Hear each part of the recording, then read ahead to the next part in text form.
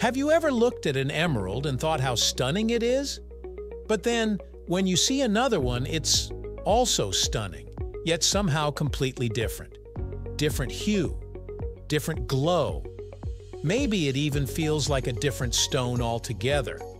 Well, you're not imagining it. Unlike diamonds, which are prized for their uniformity and flawlessness, emeralds are celebrated for their uniqueness. In fact, no two emeralds in the world are ever exactly the same. And that's not just marketing talk. It's science, history, and a little bit of magic all rolled into one mesmerizing green gem. So join us today as we dive into the world of emeralds right here on History of Simple Things.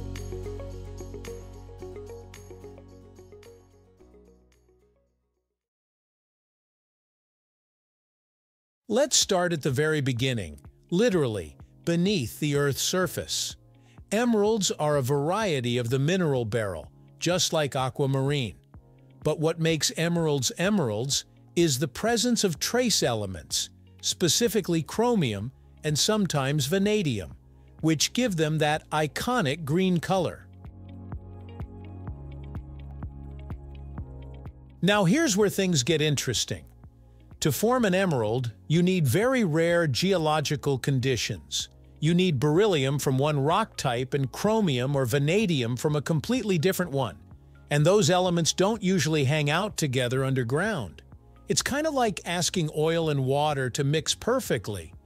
But under the intense heat and pressure of tectonic movement over millions of years, that chaotic, improbable formation process, it guarantees that every emerald ends up being its own little geological fingerprint. Let's make it more simple. The ingredients needed to make emeralds don't usually exist in the same place. So for an emerald to form, very rare conditions have to line up just right. It's a mix of heat, pressure, and the perfect blend of elements deep within the earth. Because that mix is never the same twice, every emerald comes out a little differently, like a natural surprise. But the differences go beyond just their formation. Let's talk inclusions, those tiny internal features trapped inside a gemstone as it forms. In most gemstones, inclusions are seen as flaws. But with emeralds, they're called jardins, French for garden, because they can look like mossy little landscapes frozen inside the stone. And instead of hurting their value, these inclusions actually help prove authenticity. Each emerald's inclusions are as unique as a fingerprint. They tell us where the gem came from, how it formed, and even how old it is.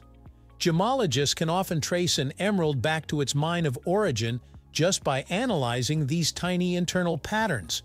It's kind of poetic, isn't it? The imperfections are what make emeralds valuable, and no two imperfections are ever the same. Now let's travel the world for a second. Emeralds are mined in a handful of places: Colombia, Zambia, Brazil, Ethiopia, Afghanistan, and a few others. And guess what? Emeralds from each country have their own personality.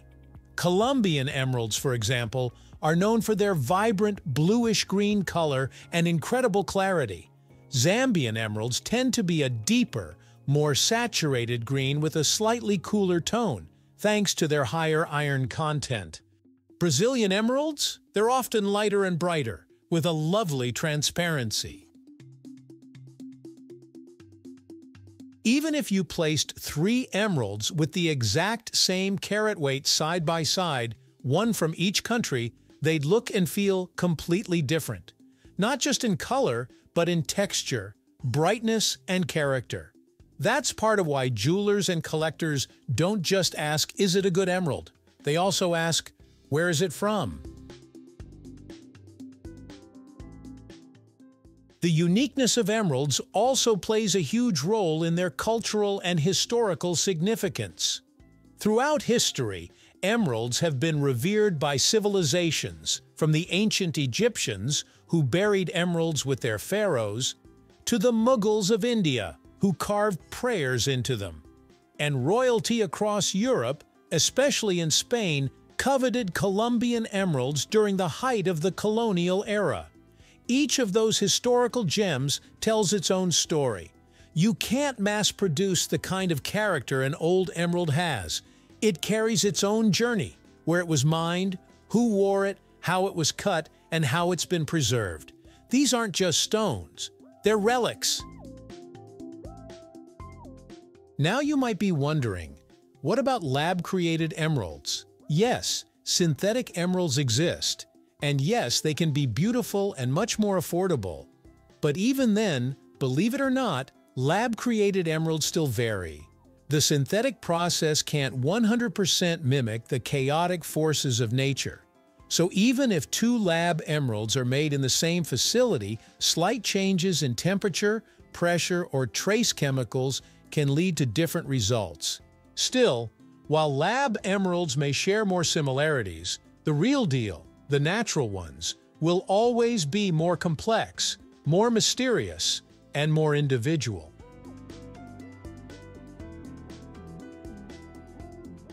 One of the most iconic emerald jewelry pieces in history belonged to Elizabeth Taylor, a true Hollywood legend.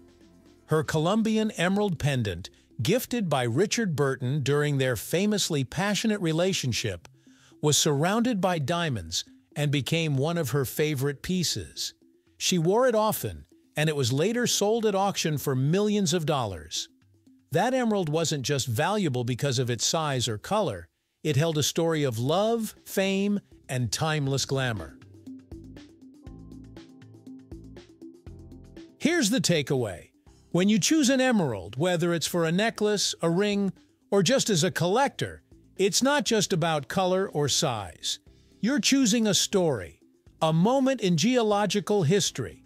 That stone existed before your great-great-grandparents were even born. It formed over millions of years under impossible conditions.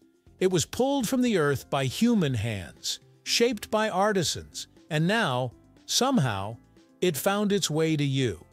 There's something deeply personal about that. And because no two emeralds are alike, your emerald is truly yours. No one else on Earth or in history has one exactly like it.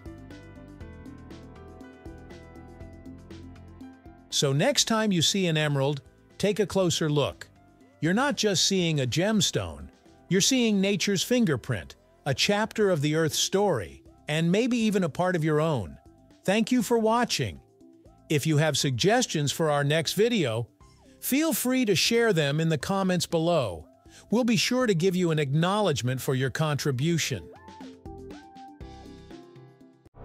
Thank you for joining us on this journey through the history of simple things. Don't forget to like, subscribe, and stay tuned for more stories woven through the smallest details.